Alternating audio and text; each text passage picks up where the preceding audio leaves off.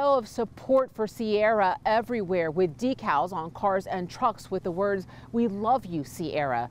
The guilty verdict of James Worley is the beginning of closure for her family.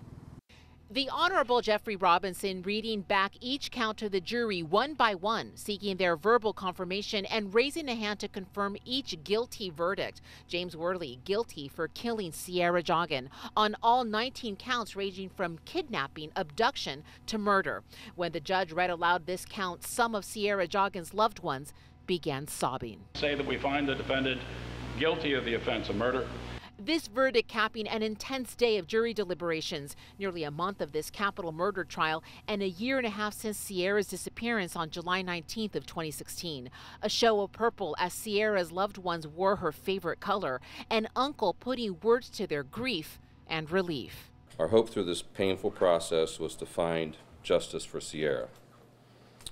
Justice for her abduction and murder, justice for our family, and justice for the amazing community that so many of us live in.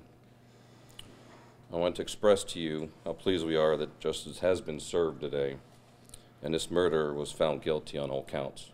In the courtroom, tears and other emotions from everyone except James Worley. He remained stone-faced as he heard the jury's verdict and the 4 options during the upcoming sentencing phase: a death sentence, life in prison with the possibility of parole at 25 or 30 years.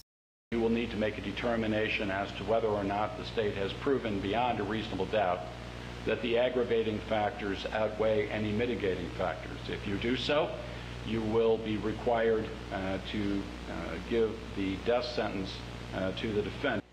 With a guilty verdict behind them and the sentencing ahead, the family inches towards their quest to get justice for Sierah.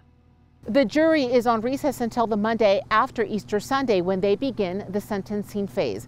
Reporting at the Fulton County Courthouse, I'm Viviana Hurtado, WTOL 11 News.